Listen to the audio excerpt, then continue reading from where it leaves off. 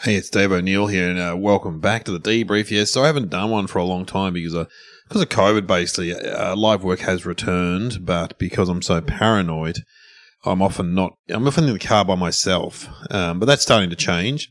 There's an upcoming one going to Mildura with Brad Oakes and Billy Stiles, which was great fun. It's good to do a road trip again. It's just good to see somewhere new. Mildura was great, and I went to Sydney.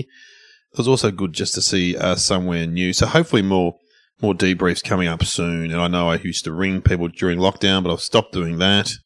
So I want to get back on the road, back to doing gigs and talking to comics about comedy.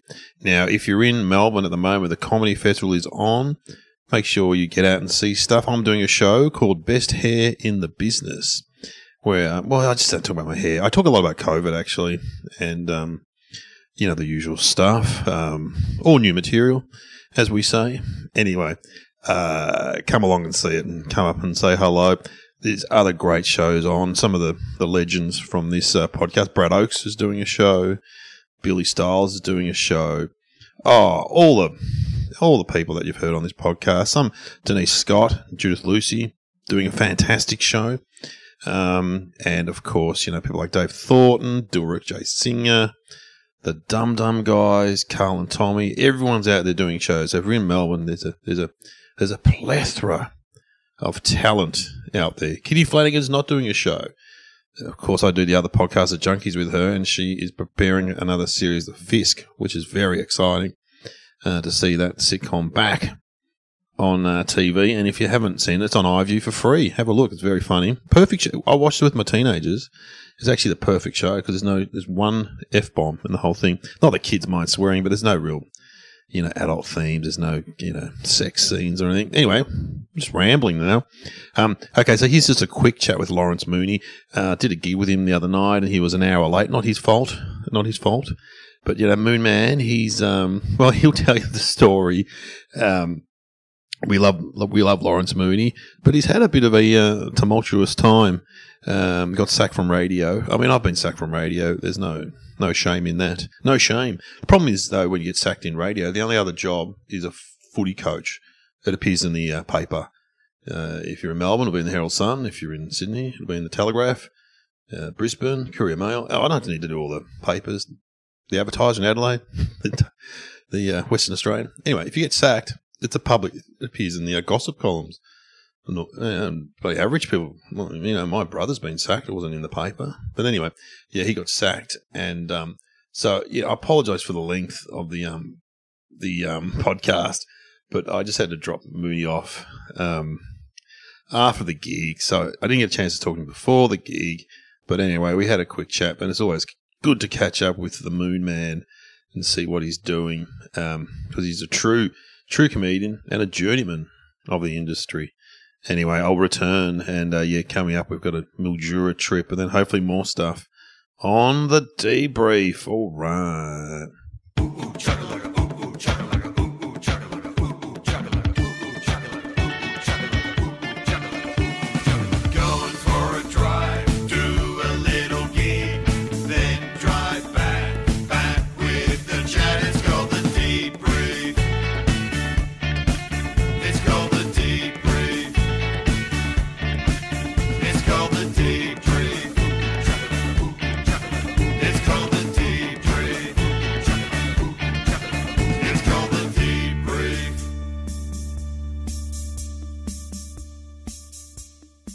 All right, welcome to the Debrief. Dave O'Neill here, holding a microphone as I'm driving. No, I'm not doing that. It's too dangerous.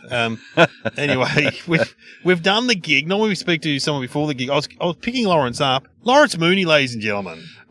Yes, Dave O'Neill. It's very nice to join you on this podcast again. The last time we were doing it, we were down on the Great Ocean Road. Oh, that's right, in your car. Were we in Lorne? Yes, we're in Lorne. And I was in the MGB GT, which I'd bought way back in 2017 and I still own. You still own that car? Yeah, I'm doing body work on it now. I've taught myself to do body work. That was a cool car. And it was very noisy though. Yeah, it's got a beautiful note to it. The boo, boo. Anyway, very different trip tonight from the Grand View into Cherry Bar, where I'm meeting James the Hound Dog Young, who is Jesus. the nightmare. I've heard that. The nightmare of Melbourne. So What Sally does that Cat mean? became the mayor. So it's like a cultural ambassador, if you will. Yes.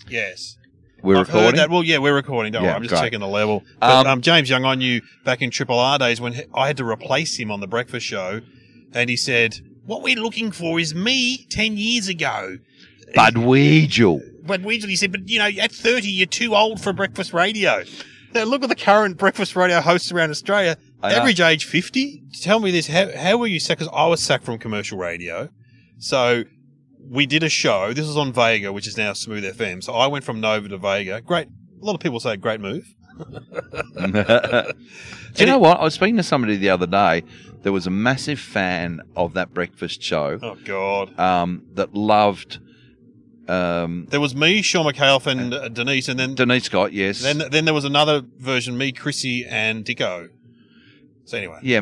One of my wife's best friends, Rowena Calvert, very smart woman, very successful businesswoman.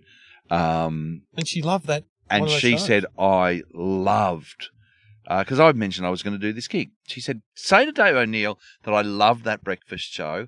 And I was devastated when not only did they get rid of the breakfast show, they got rid of the radio station. Yes.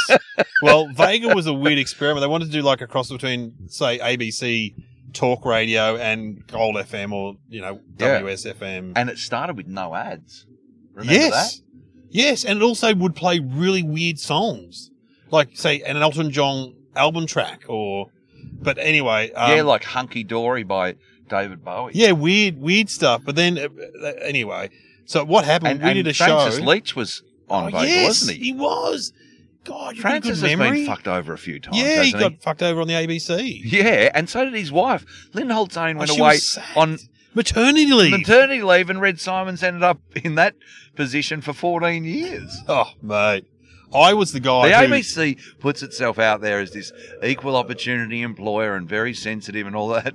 They're just as cutthroat as anyone else. If you're not rating, they'll take you into the car park and give you a bowling ball. Boom, boom, boom, you're gone.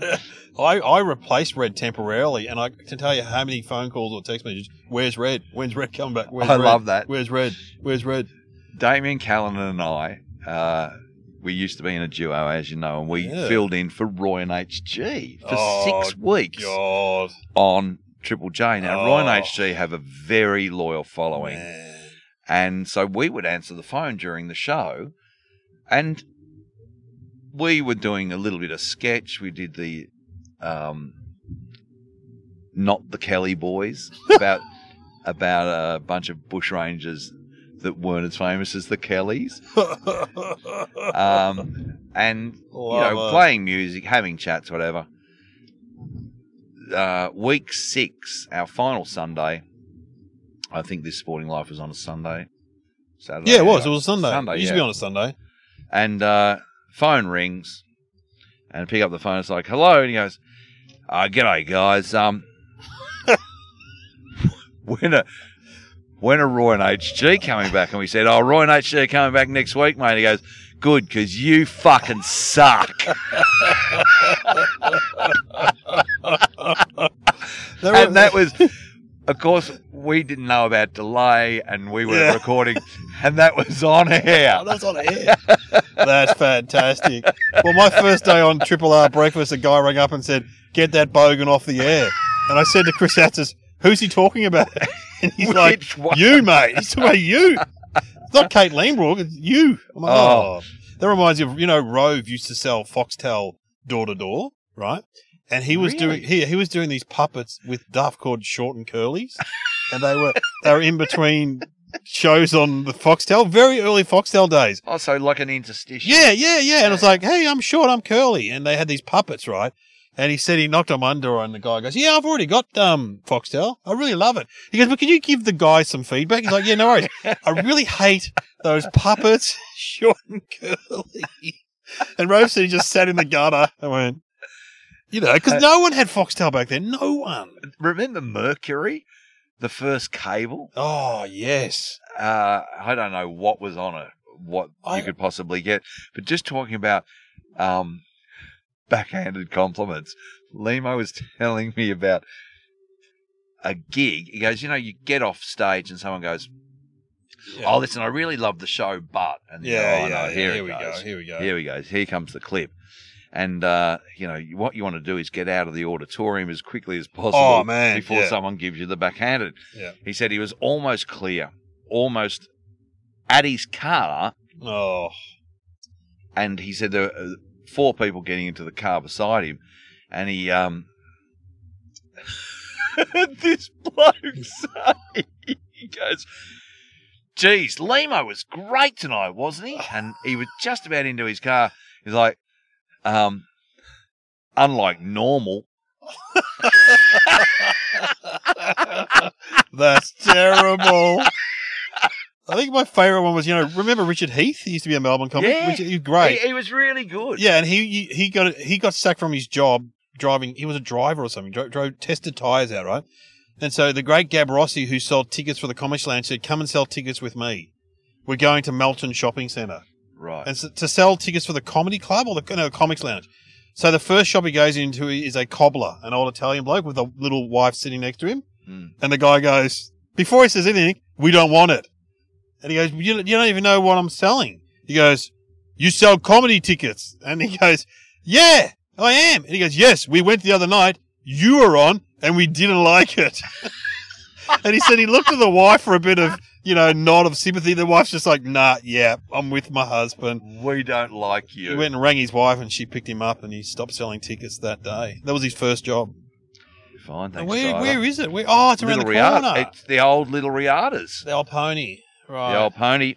So we are here. We're and here. This is that. That's it. I'll ask you my questions quickly. Now, you were fantastic tonight at the Grandview. Thank you very much. What went well? What went well tonight? In your gear. Well, you asked me after the show. You said, "Have you ever done that rub and tug or nail salon gear before?" And I said, "Well, I've spoken about it, but I've never done it." And that is, the cash industry that is rub and tugs, because there's massage places all over. Man, there are a lot in Melbourne and there are a lot in Sydney, aren't there? Yeah, and it's Asian women milking men. And you reckon they get a choice? And when the bus pulls up in the morning, it's like, "What do you want to do? Do you want to do old ladies' nails or do you want to wank men?" It's like, I know what my choice is. Some old bitch's seashell stinking feet in her corns and bunions, or wank a bloke off. I'll wank a bloke off any day. So that went well. That went really well. They did. What didn't go well? No, I didn't have a problem. Do you know what? When you're riffing, you did mention Shane Warne. Yes, I said Shane Warne died doing what he loves. Popping Viagra's and getting a massage. Well, there was a masseuse in his room. Yeah, well, I think there was 4 last count. What? So that's why he was probably taking. Anyway, it was natural causes, and there was no toxicology report, so we don't know, and it's all speculation. What doesn't go well when I go on stage and I'm riffing is when you stop and try and shoehorn in material. Yeah, there's a real change of gear, changing pace. And then you go, get it. Yeah. Oh, and anyway, here's me and my wife, yeah, where I'm just, if you're free flowing and you can keep that going, then that's good. You know what it's like when you're up on stage and you're just bouncing off the audience and pulling things out of the air. Very funny. You're snapping goals over your shoulder, and then all of a sudden you just go, anyway, let's shoehorn in a bit here. Were there any logistical things get in the way?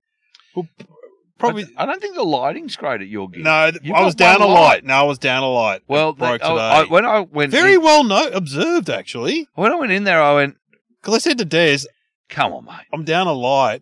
We'll be right." Yeah, that's funny you noticed that, because very observed. I'll normally have another one on the other side. What it felt like was doing a gig in a car park, and your dad was using his car for the lighting. Well, and how can we do better next time?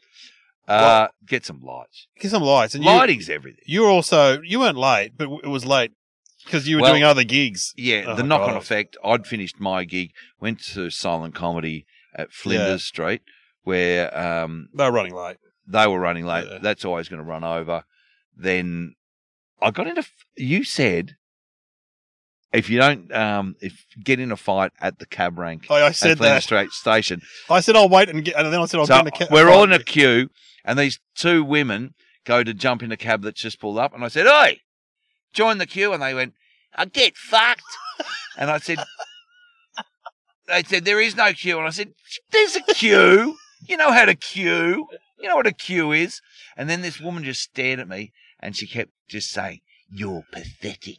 Really? You're pathetic." And I said, "Have you had a stroke?" I predicted that fight And in then the she- queue. Yeah, and then she maybe the common denominator is Mooney, cab rank fight. But she gets her phone out and she's filming me. Really? Yeah, and That's she's a filming new me. thing, yeah. And she goes, "Yeah, well, what have you got to say now?" And I said, "Well, all I've got to say is what I said before is you're a queue jumper. And in Australia, we don't like queue jumpers." Fantastic. Oh. So that's on some bogan dead shit's phone somewhere, and she'll be showing her friends, and they'll be going, "Oh, that's the Moon That's Man." Mooney. There's a fire from Triple M in Sydney, that bloke. Yeah, he got fired. But you think people in Melbourne are aware of that? I don't think they are. Oh, look, listen, there's We would know. a little bit, yeah. industry-wise. Industry, yeah, definitely. Triple M listeners, yeah. I think Marty has alluded to it without saying it. Oh, has he? Yeah, She go. because there Because was he's the Melbourne Triple M host. And you're good friends with him. yeah, You and he Sheargold. was very, very close friends. In fact, we were just talking today. I'd said to him, "Listen, the last 5 months has been a lot about me, and I just really appreciate you being there and appreciate your support. And I hope I've been a decent friend along the journey, because you can end up talking about these things endlessly." Oh, but he's been sacked from commercial radio. As he said to me once, "Dave, the phone didn't ring for a year." He said to me. Well, it was the same studio. It was the same job. Wow. Sydney Breakfast Radio. Oh, was it? Yeah. That's cursed, I reckon. That's cursed. And we were in the same studio. And the interesting thing is that I rang him probably a year ago, and I said, "There's a door stopper here." And I walk past it every day, and I looked down to see what it was, and it was the Shebang's. Oh. The Shebang's entire show catalogue recorded on disc in this kind of like expanding file. It uses And a it door was stopper. Used as a door stopper. Because the whole shebang was a real thing. That was popular. The Shebang was massive. Yeah, the bang. Because Shebang. it started as a drive show, and it was Yeah, a it did, huge didn't drive it? show Yeah. in the time of, Hamish and Andy. Yes. And there was drive shows. There were big drive shows around, and then in their wisdom, they went, "If this works in drive, what we should do is take Fifi and Marty and put them in Breakfast in Sydney." yeah. Like, it's like a transplant where it's like, do you know what? This kidney is working really well. Why don't we use it as a heart? Yeah, it's In a bad. transplant patient is like, okay, that's not going to work. The body's going to reject it. I saw Marty on this very street we're parked in the city walking to Midnight Oil 2 nights ago. Do you know Marty has got an apartment on Around Bourke Street? somewhere. Yeah. He's a big Midnight Oil fan. Massive I didn't Midnight know Oil that. fan. Yeah, I didn't know that. And, a great lover of Peter Garrett too. I'm going to go. You got to go, mate. Okay, thanks for I'm going to go and podcast. speak to James the Hound Dog Young. Dave O'Neill, always a pleasure. Never a chore, mate. I really love you. Mate, good to see you, Lawrence. Thanks for listening to the debrief.